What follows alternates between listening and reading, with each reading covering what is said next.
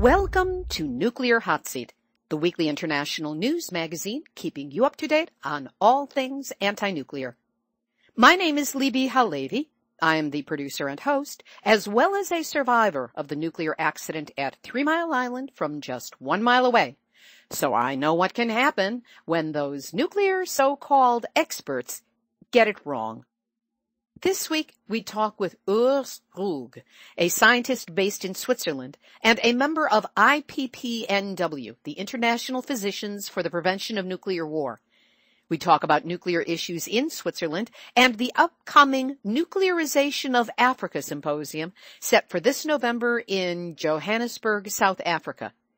And we get an update on today's depressing Trans-Pacific Partnership Senate win for President Obama, with an eye to what it means regarding nuclear issues. Those interviews, plus NUMNUTZ of the week, activist shoutouts, and more nuclear information than clearly is understood by the totality of the U.S. Senate, all of it coming up in just a few moments. Today is Tuesday, June 23rd, 2015, and here is the week's anti-nuclear news.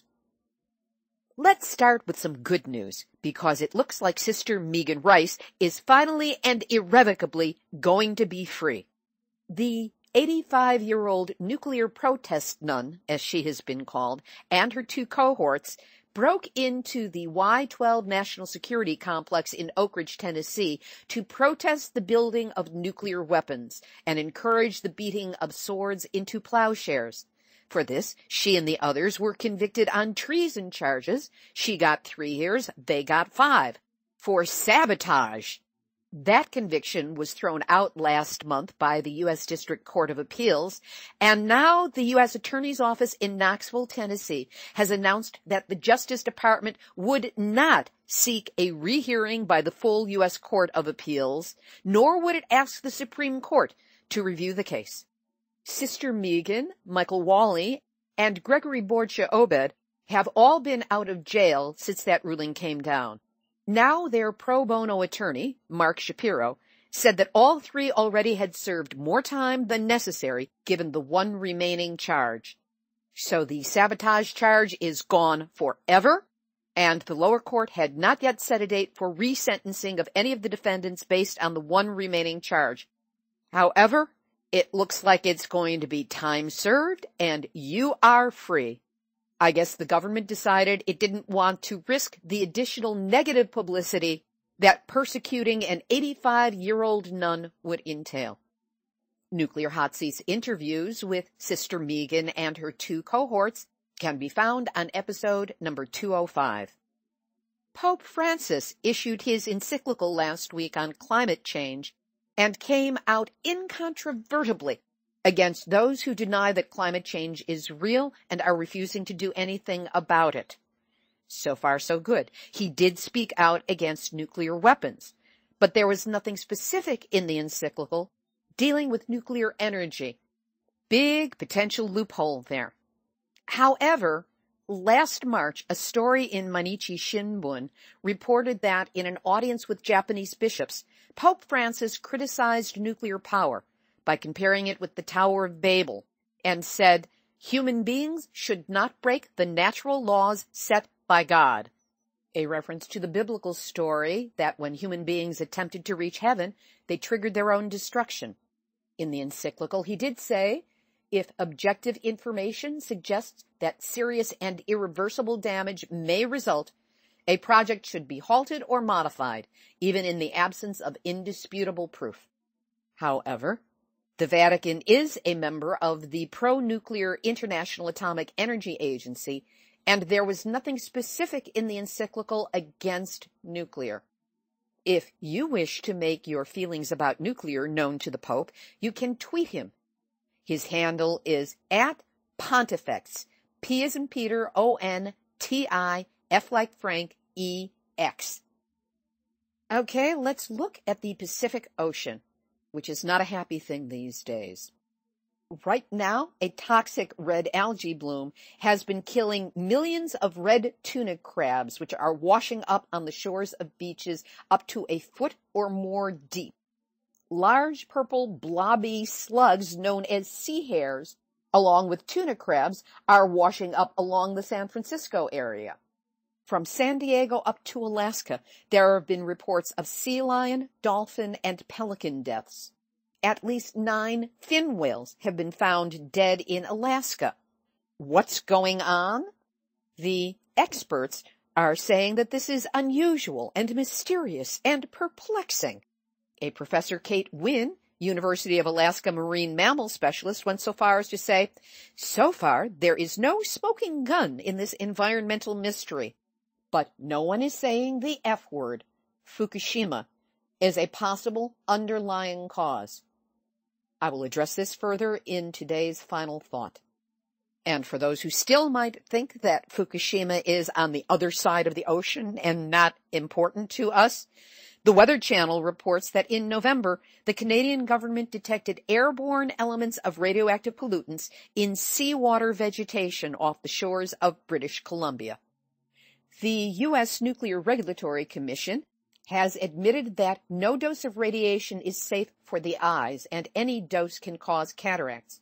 However, it is being criticized by some in the mining industry for ignoring further findings of the International Commission on Radiological Protection, or ICRP, regarding cardiovascular and cerebrovascular disease, and that the only findings they are discussing are those dealing with cataracts.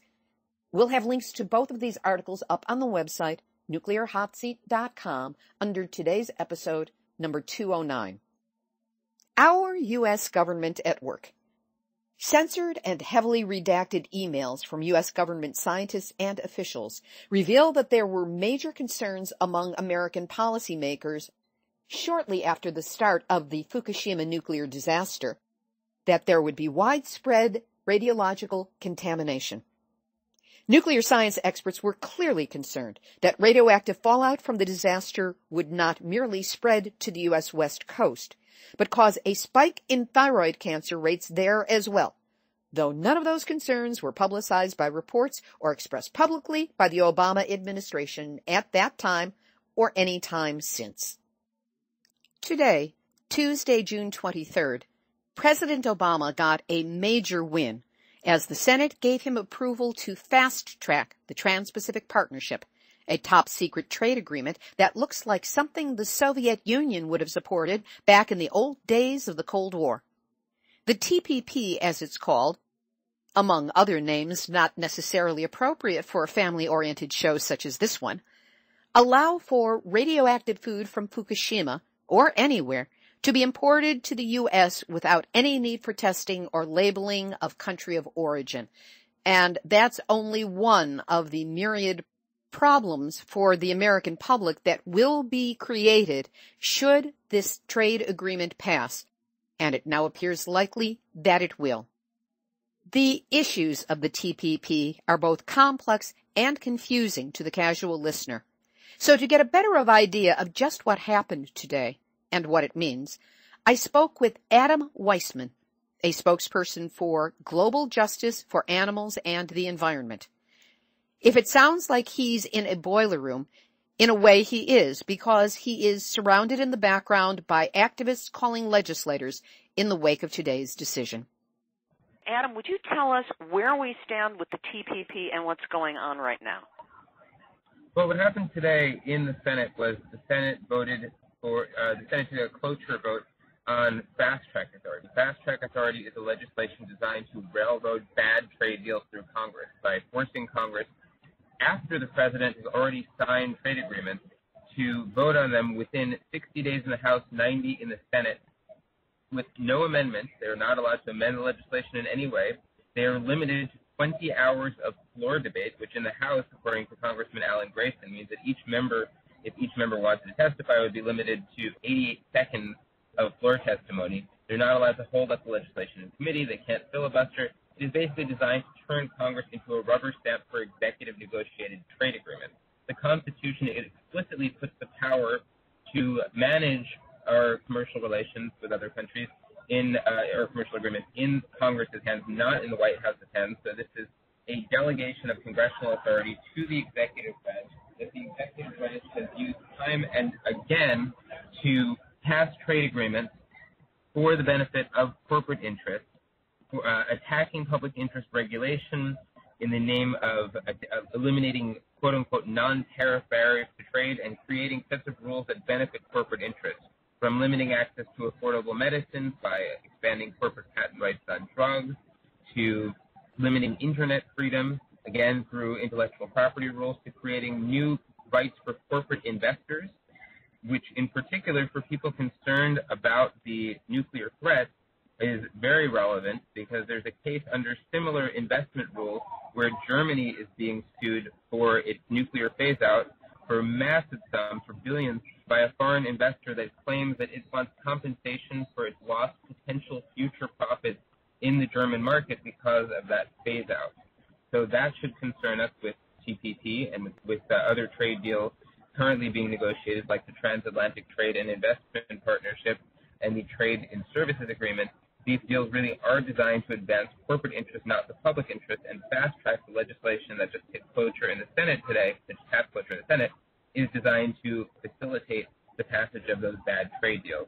Now that the Senate has cloture, the House has already passed fast-track. The Senate now has cloture, meaning they've crossed the 60-vote threshold by which they can prevent any filibuster and can move ahead on the timetable established by Majority Leader. So now it'll be a matter of going to a majority vote, in which, since they were able to cross the 60-vote threshold, they will almost certainly be able to get to that majority vote.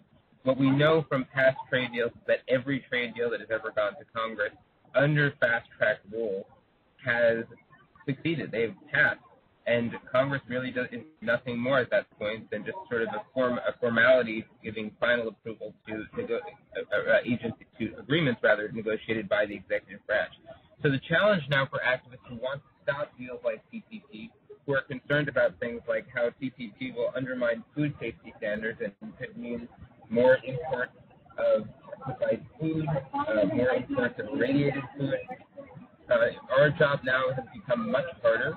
We need to do what's never been done before, really, and stop fast-track trade deals from passing Congress. That is something that I think many people will find a demoralizingly daunting task, but unfortunately that is where we're at right now.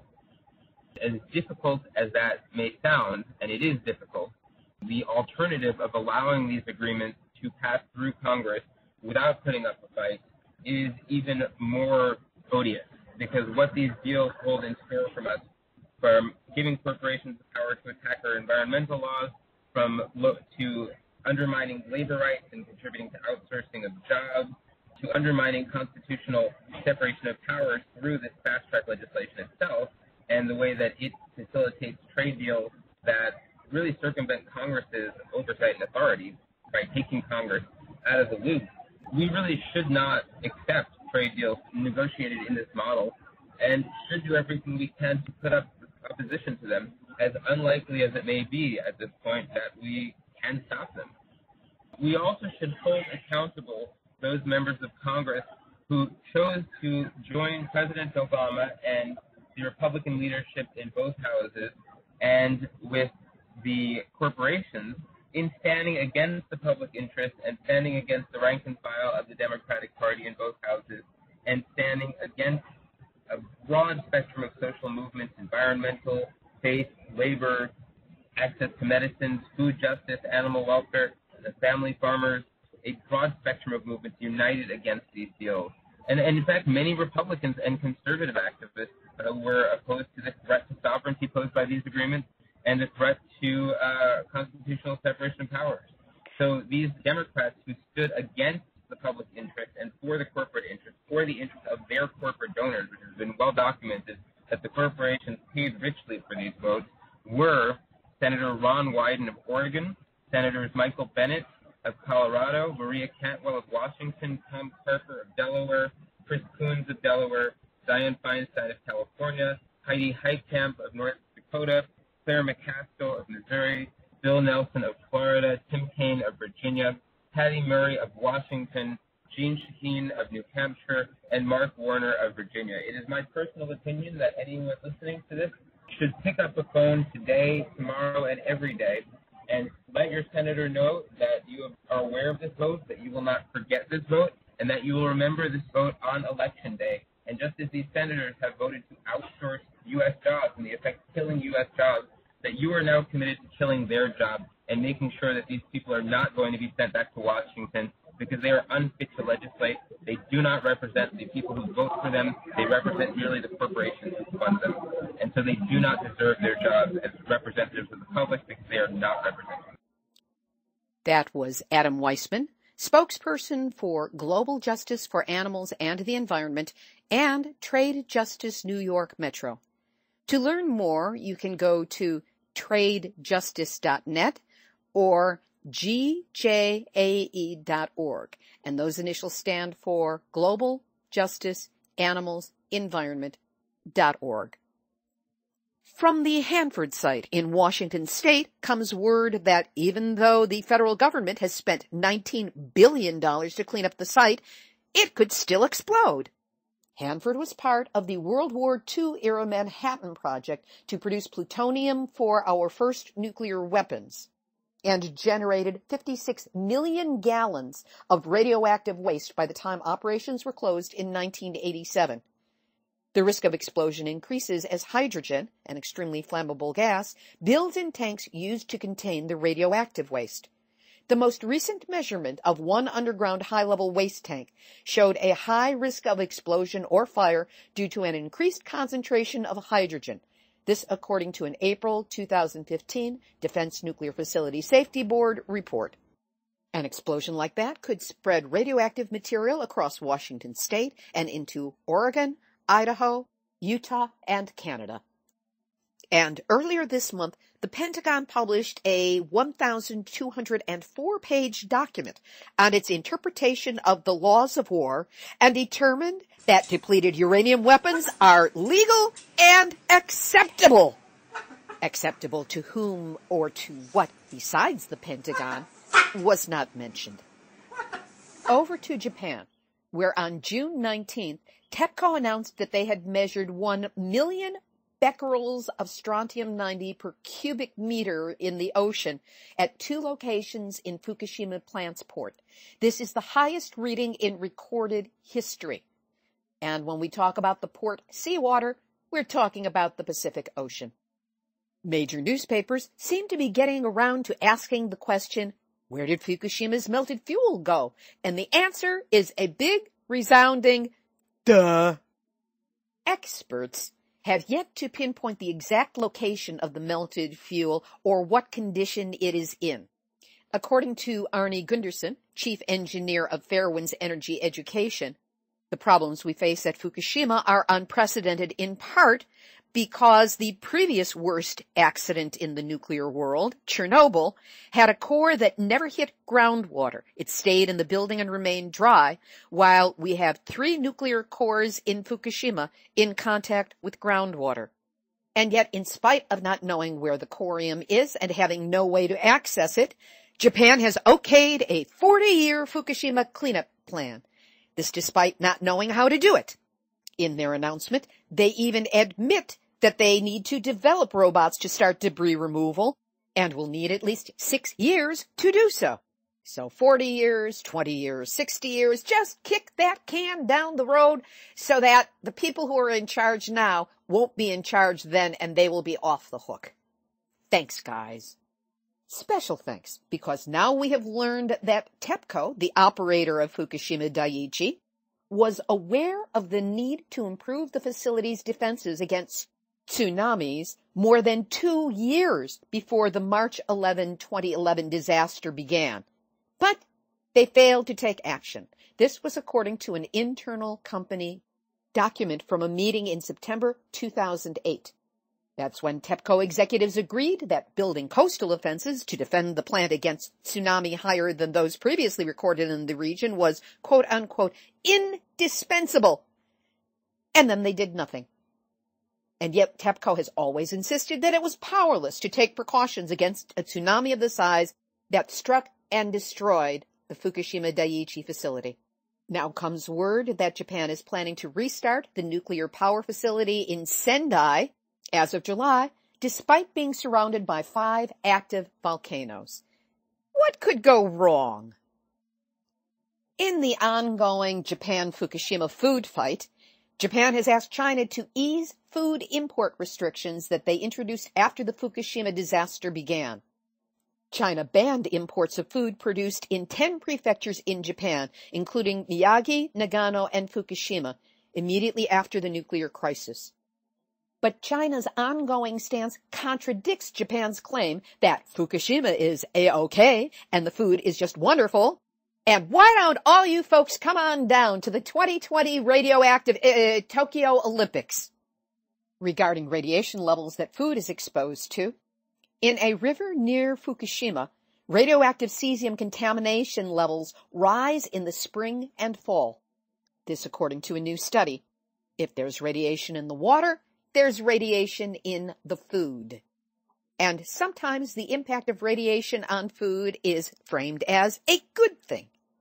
A farmer from Fukuoka in Japan, which is 838 miles away from Fukushima, grew a Guinness Book of Records worthy strawberry. 250 grams or 8.82 ounces, more than 3 inches around.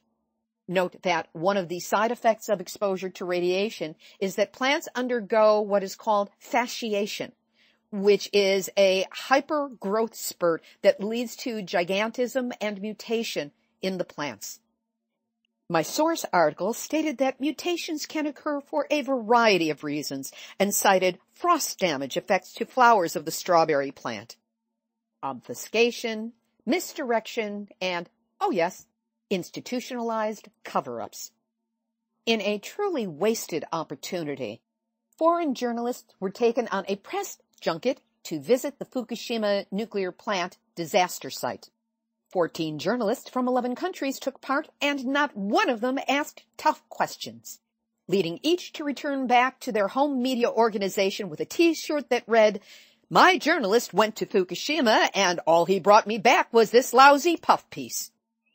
The South Korean government has begun its first decommissioning of a nuclear generating station in history after 37 years of operation, shutting it down before the planned 40 years expires. Cool!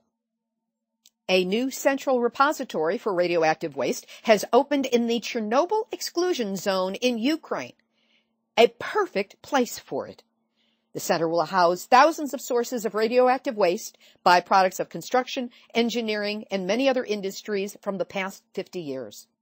And you've all been patient, so here it is. Nuclear hot seat, nuclear hot seat, nuclear hot seat, NUMNUTZ out a week.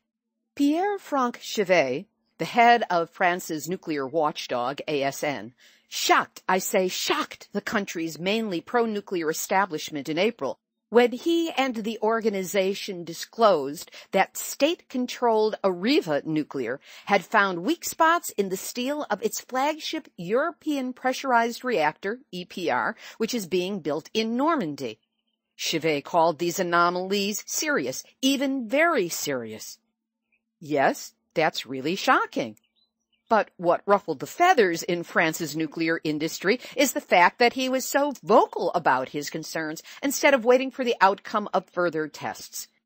In fact, it prompted retired executives from EDF, the UK's nuclear giant, to write him an unusually blunt letter calling ASN's decision to go public on EPR's problems an abuse of power. OMG! You are telling the truth about nuclear. How dare you? André Pellin, a former member of EDF's National Crisis Team, wrote, allowing oneself to publicly heap opprobrium on the industrial abilities of a national economic player like Areva, based on fragile presumptions at a strategic moment in its history, does not seem to be in the remit of ASN. He went on to say, what's irritating a bit is the spectacular fashion of his performance. It's like these people have no sense of the state's greater good. No, dude. He has a sense of what his job is. And if this guy and ASN are saying that this is a serious problem, it's a serious problem with a nuclear reactor. Is it in the better interest of France to have a nuclear accident? Is it in the state's greater good to build a nuclear reactor which already contains a known flaw which could lead to a catastrophic failure? Nah. French industry is worried about the damage the EPR's problems could do to its image abroad. I swear this is playing like an episode of South Park. Chevet, to his credit, is asserting the true role of ASN as an independent authority and nuclear watchdog. But this is nuclear. They don't want watchdogs. They don't want quality or safety. They want profits. They want image. They are out of their frickin' minds. And that's why Andrew Pellin and all you other image-conscious, priority-challenged nuclear nutcases, you are this week's Nuclear Hot Seat, NUMNUTZ of the Week. We'll have our featured interview in just a moment, but first, from the United States Senate to the uranium mines of Africa, Nuclear Hot Seat is there giving you the cutting-edge information, the best that we can come up with. The goal in this, the start of our 5th year, is to expand the show so that it has better quality, greater reach, more influence, and gets you the information that you need to truly understand what is going on in the nuclear issue, no matter where it pops up. So if you have the ability to do so, we would appreciate a donation to help us keep going. If you find that Nuclear Hot Seat makes you laugh, think, helps you understand the nuclear issues and not be so alone with your awareness, let alone gives you a chuckle when I start going really sarcastic, help us keep doing it. Just go to nuclearhotseat.com, scroll down on the home page, and click on the big red donate button. Whatever you can do to help. We, and everyone here at Nuclear Hot Seat, thank you. While I was at the World Uranium Symposium in Quebec City in April, which was an incredible experience seeing all those international activists, I got a chance to get into some great conversations with them, and many of these people are going to be interviewed in upcoming episodes of Nuclear Hot Seat. We're going to start with Urs Ruegg, a Swiss scientist and professor who is a member of the International Physicians for the Prevention of Nuclear War, or IPPNW. He is a Swiss scientist and professor who presented at the symposium on the health risks posed by nuclear mining. He spoke to us from his home in Bern, Switzerland. Urs Ruegg, welcome to Nuclear Hot Seat. Hello, Libby. That's nice to hear you. Let's start out with giving people just a brief sense of what your background is. Basically, I'm a pharmacologist and university professor in Geneva, but I live in Basel. You are a member of International Physicians for the Prevention of Nuclear War, or IPPNW. When did you become involved with the organization, and what attracted you to it? I am a member, but only since about 3.5 years. The reason why I became involved with them is because a good friend of mine, he asked me to join them to help them solve scientific questions and go into matters the scientific way. And so that was the technical reason.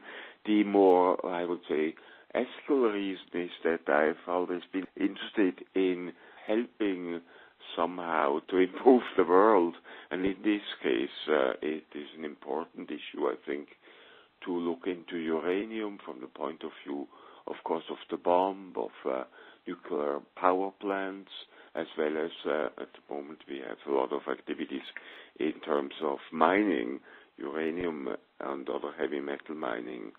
So that is the reason why I got involved with this organization. Every year, the IPPNW, in association with Physicians for Social Responsibility and other groups with vested interests in nuclear issues, have produced the World Nuclear Symposium, among other events. You have now presented at some of the symposia. What was the focus of your talks?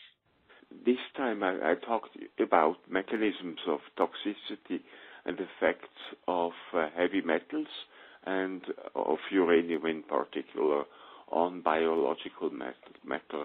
So what are the effects of radiation, of gamma, alpha, beta radiation on cells and tissues, which parts of the body, which organs are affected by radiation.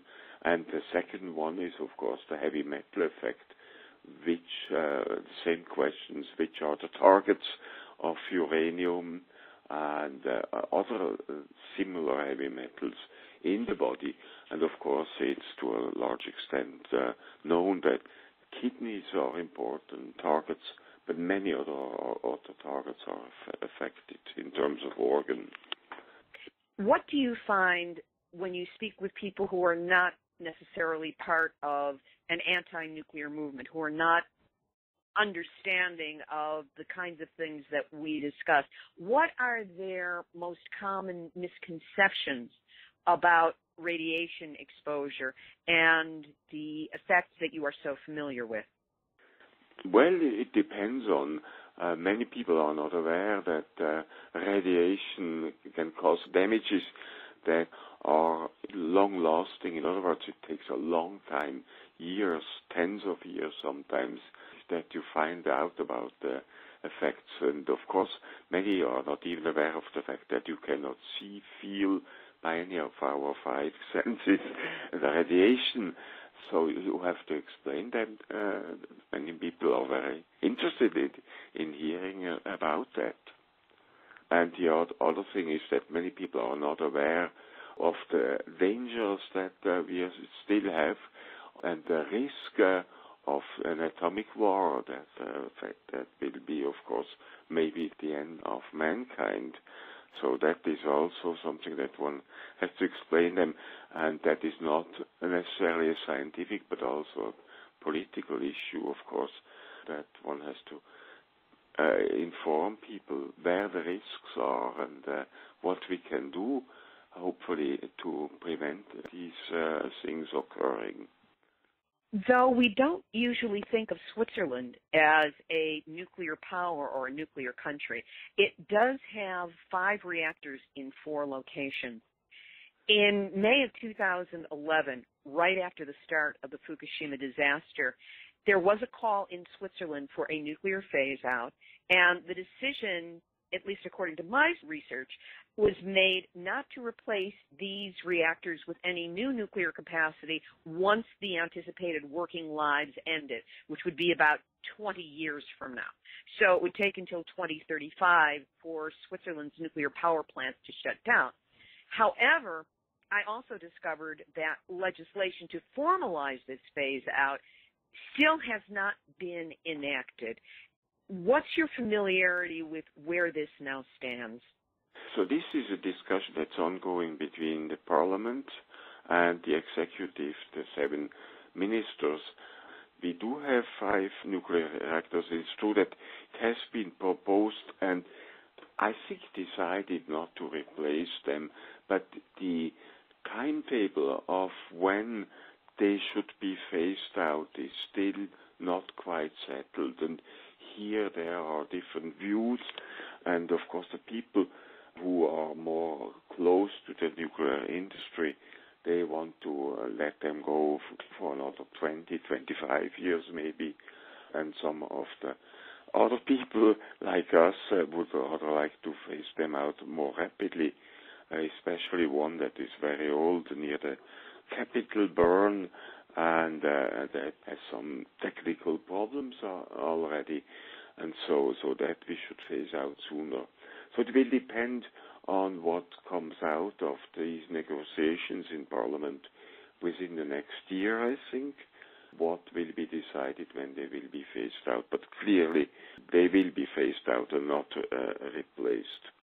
To what extent does the existence in Switzerland of the World Health Organization and also the World Nuclear Association influence the discussions that are going on in Parliament regarding the nuclear reactors in Switzerland? Well, I would say to a very small extent. It depends on the initiative of people in Parliament, in Senate or Congress, to go and search for information and talk to the people there. But very few people in Parliament do that, actually. And they are mostly from the Green Party, the ecologists. The international organizations otherwise do not try to influence ongoing politics in Switzerland. I think it's their general possibility, and it's also the case in other countries. And just because they are geographically situated here, I don't think that would change their policy on that. IPPNW's next symposium is on the nuclearization of Africa, and it's scheduled to take place this November in Johannesburg, South Africa. Right. So this is IPPNW Switzerland together with similar organization that has decided about 6 years ago to look into uranium mining, because the mining activities are quite devastating in many countries. Historically, also in the U.S. there was mining, but now it has all stopped. Actually, it has not stopped completely. The mines are being revived, including one in the Grand Canyon.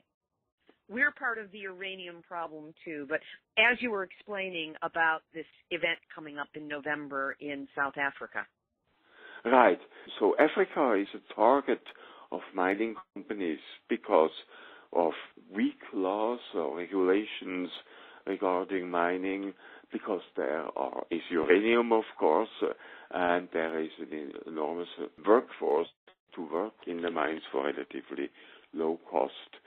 So historically, our organization has set up a meeting, a congress in Mali, in Bamako. There is already mining and more is being planned, and the organization got a number of experts from all over the world there to present their views and experience, and on the other hand, people who live there and work in mines or living near mines and seeing the problems associated with mining came, listened, presented their views, and that was a good interaction.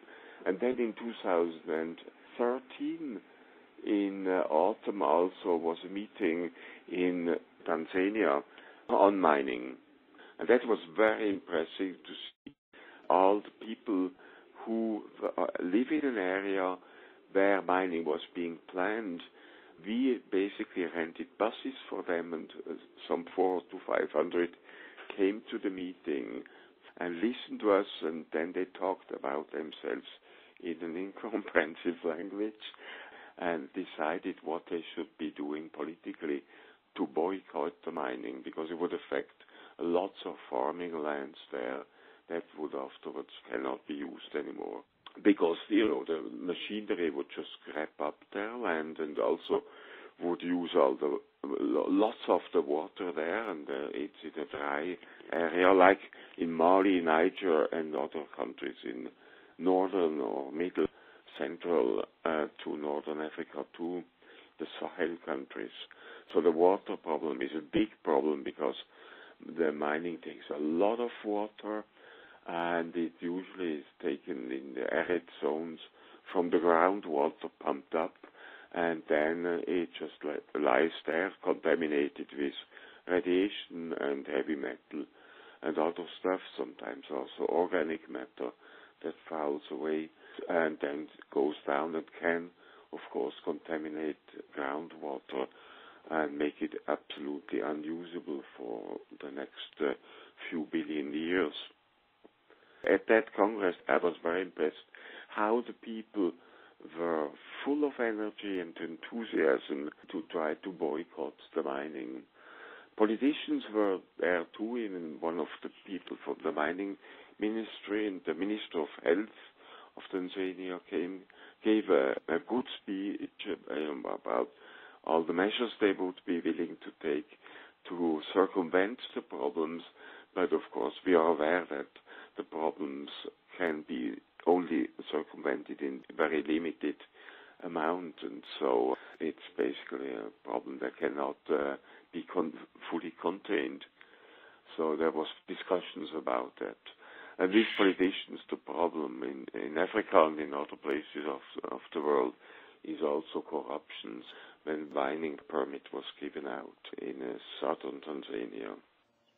It seems that these symposia put on by IPPNW and PSR and the aligned groups have served as lightning rods to allow people in these countries to speak truth, to perhaps influence government, but to get word out about what the dangers are and hopefully actions that can be taken within the country to turn around or perhaps stop the uranium mining that is going on. Would that be accurate?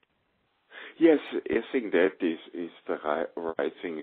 And so I think in Tanzania we were quite successful because the people were successfully resistant to the mining industry and were able to convince the politicians not to give out more mining permits.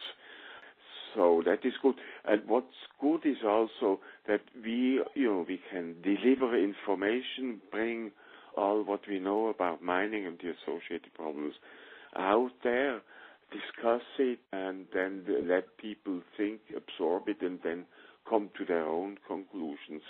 So we do not want to be missionaries in the classical sense, but rather information providers. At the next meeting, which will be in South Africa in Johannesburg from the 16th to the 19th of November, we'll have one day that will be dedicated to Niger, because originally our plan was to go into the Sahara, the Sahel, again Niger, and have it there. But due to the activities of the terrorist groups there, Boko Haram, we were told that it's not a very good idea with associated risks, and so we dropped that. And so we will sponsor the trips of 10 people from Niger to South Africa, and they will present their views and will discuss with them, of course, in French, the problems there in Niger. I see that in addition to the information on uranium mining and the dangers involved with that there's also going to be an exhibit in Johannesburg of state-of-the-art technologies to deal with genuinely renewable energy sources that can harvest and convert solar, biomass, and wind energies. Now, this was not an aspect of the program that I saw at the World Uranium Symposium in Quebec City earlier this year. Is this a new aspect of IPPNW's work to not only raise awareness of the problem, but to propose and hopefully promote some solutions? Yes, I think that is always a good way. If you criticize some system or activity, I think it's always good to offer an alternative solution. So that is an idea of Andreas Niedecker, colleague in IPPNW and one of the leading people in our Swiss League, to bring these institutions that have equipment that can produce energy by alternative mechanisms. So we'll have there, as you say, wind and solar and also water energy, machinery, and people who are experts in these. And as you know, solar energy is very abundant and probably one of the best means of producing lots of energy, electric energy. And so we'll have people with experience in that, and also somebody who lives in, I think, Kenya or Congo, who has already set up a station and who got people involved in these technologies in that country. And so we will talk about his experience.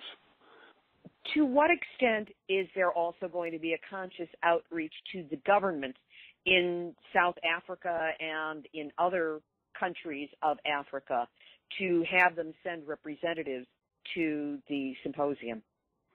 This is being organized by Mariette Lieferink, who is the main South African organizer, and a woman who has been very, very active in the problem of mining in the area of Witwatersrand, which is west of the capital of, west of the city of Johannesburg. And she has been contacting the local governments, which she knows already from her almost daily activities, where she tries to protect people who live near mines from the consequences of the mining. So the local people have been invited, and also some of the government of South Africa people have been invited, but I'm not sure how successful she has been with these people, if they are accept to come, like it was the case in Tanzania. But it is always important that they come, present their views that can be discussed, and then that they listen to our views. And that usually works out very well. And of course the press will be there. That was also an important issue. We had press conferences at the beginning, in the middle, and at the end of the symposium. Will you be attending in South Africa? And if so, will you be presenting again? Yes, I will be both. I will be attending and presenting again, the consequences of mining and maybe some other medical problems associated with uranium. I mean, not only mining, but also the examples from Chernobyl and from Fukushima. Well, we wish you every success at the symposium in South Africa and all good fortune with getting the point across to local government so that we can stop the uranium from being taken out of the ground, because that's where the entire nuclear fuel cycle starts. And if we can close it off at one end, then there's hope that eventually we'll be able to close it off at the other. Yes, thank you very much for your good wishes. I also wish you all the best with the future of your organizations that you have initiated and are doing so well. I was always impressed by your knowledge and the way you go about to transport it into the public via your weekly emissions of the nuclear hot seat. So all the best to you. Thank you so much, and thank you for being my guest on Nuclear Hot Seat. That was Urs Ruegg of IPPNW Switzerland. The contact information for the Nuclearization of Africa Symposium is Conference 2015 at uranium-network.org, and we will have a link up on the website, nuclearhotseat.com, under this episode, number 209. 2 corrections to the interview. At one point, I misspoke when I referred to the World Nuclear Symposium, when I meant the World Uranium Symposium. And Munchkin's editorializing was strictly her own and does not represent the views of Nuclear Hot Seat or myself. Here's today's final thought. I've been reluctant to report on this show the weekly degradation and catastrophic sea deaths along the Pacific coast because it's just too depressing. Also, we don't have proof. For all that we suspect that Fukushima is behind it, there is not yet anything incontrovertible to show that we are right, though I really do suspect that we are. But it's an old axiom that proximity is not causality.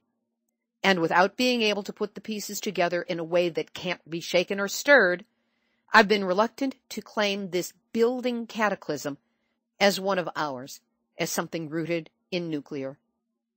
Still, reading reports this week of the multi-species deaths to Pacific life forms and the consistency with which so-called experts are scratching their heads and saying, gee, George, I can't figure it out. It's a mystery.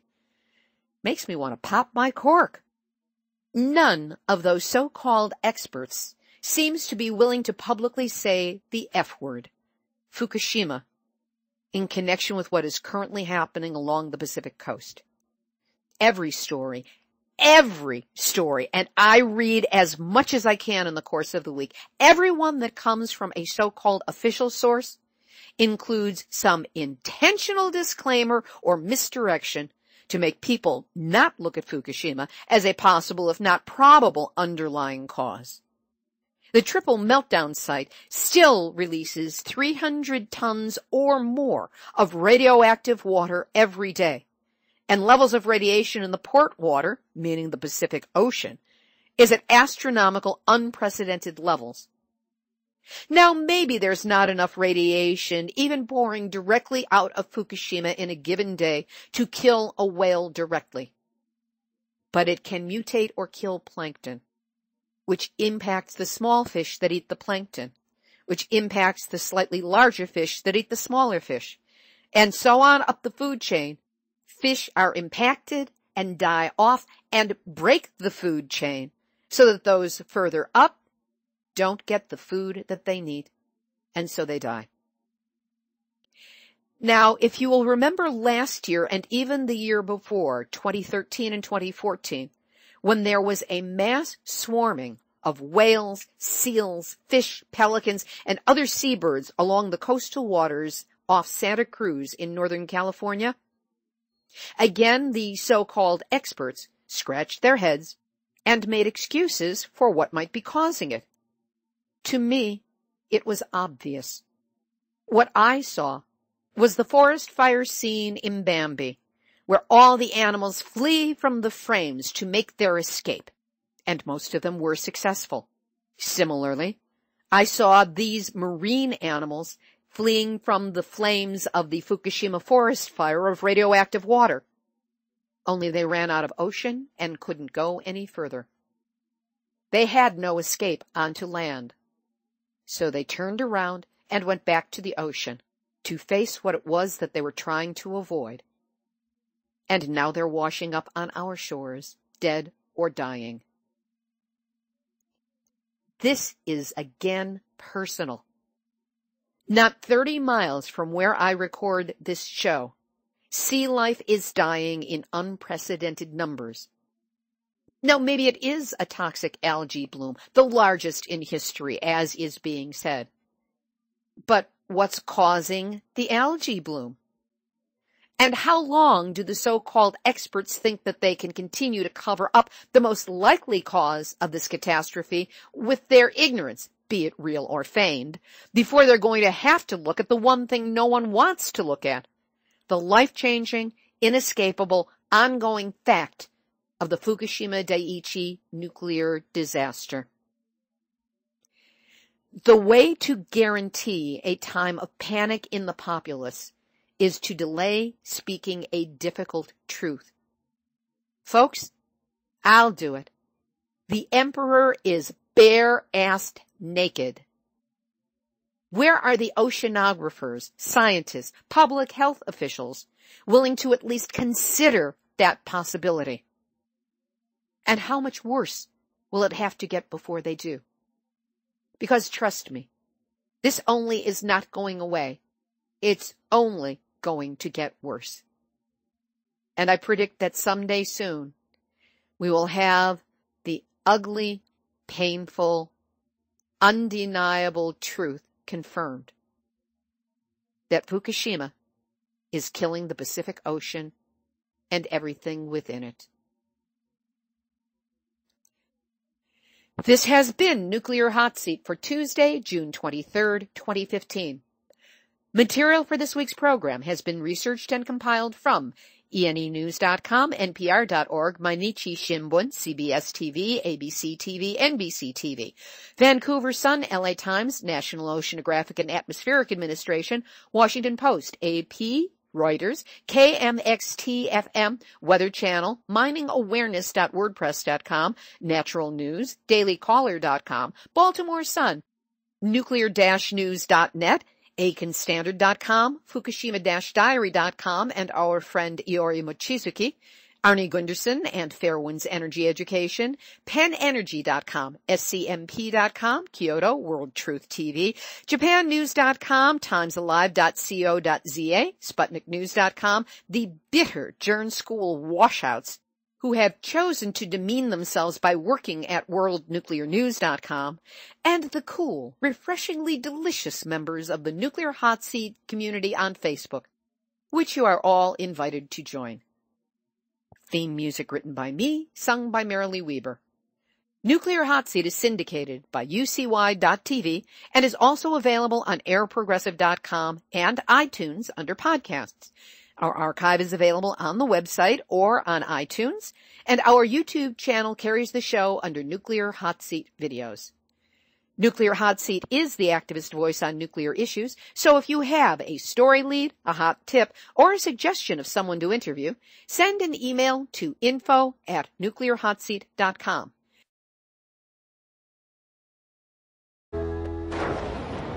Radiation from the Fukushima nuclear disaster is now washing up on the shores of Canada's Vancouver Island. Low levels of radioactive isotopes identified with the Japanese power plant were discovered in February off Ucluelet, British Columbia, some 4,700 miles away. It's the first time radiation has been detected on land in North America since the 2011 nuclear plant meltdown. Scientists stress the levels of radioactive chemicals are not harmful. In November, the Canadian government detected airborne elements of radioactive pollutants in seawater vegetation further off the shores of British Columbia. I'm Matt Sampson. We are copyright 2015, Libby Halevi and Hardestry Communications. All rights reserved, but fair use allowed as long as proper attribution is provided. We're going to go out on a song sung by Tom English, written by Tom and Mila Reason, and performed here at a meeting held in May at the Malibu Democratic Club. The song is based on a conversation Tom tried to have with an engineer while at a meeting with the Nuclear Regulatory Commission and Southern California Edison prior to the closure of the San Onofre nuclear power station. The song is What Part of Fukushima Do You Not Understand? Thanks to Mary Beth Brannigan and Jim Heddle of Eon 3 for their use of the recording. This is Libby Halevi of Hardestry Communications, the heart of the art of communicating, reminding you that we all need to contact the U.S. Democratic senators who voted for fast track for the TPP and give them a piece of our anti-nuclear minds. So now, don't go back to sleep, because truly, we are all in the nuclear hot seat. At one point I said to him, and of course we really also have to include it, in everything we're discussing, the reality of what's happening in Fukushima. And he said, well, if you want to discuss this rationally, we can talk about this. But if you're going to be illogical and irrational, we can't, and emotional, we can't discuss this. So I said, what part of Fukushima do you not understand when nuclear contamination hits the fan? Plutonium is everywhere. It's in the sea, it's in the air, and we don't even have any evacuation plan. What part of Fukushima do you not understand? What part of Fukushima did you somehow miss when sure shooting every time with things like this? Destruction rages like a flame, officials play and spin the blame, and all of us are bracing, racing, facing the abyss. What part of Fukushima did you somehow miss? Humankind is humankind, and we all make mistakes. Hard sometimes to not be blind and fall for fakes. But even now, before our eyes, it's in the sea, it's in the skies. We best prioritize air, water. Come on, guys. What part of Fukushima do you need clarified? What happens when the plate tectonics slip and slide, and then it blows? What happens then? It isn't if, it's when. And everybody petrified, nowhere to run, nowhere to hide. What part of Fukushima do you not understand? How then can even FEMA ever lend a hand? The time to make the break is now, to wind and wave and solar power, if We're gonna live. Nuclear power must be banned. Wrap your mind round Fukushima. It's no time to be a dreamer. It's no time to be a schemer. Google Fukushima, take a stand. Nuclear hot seat. It's the bomb.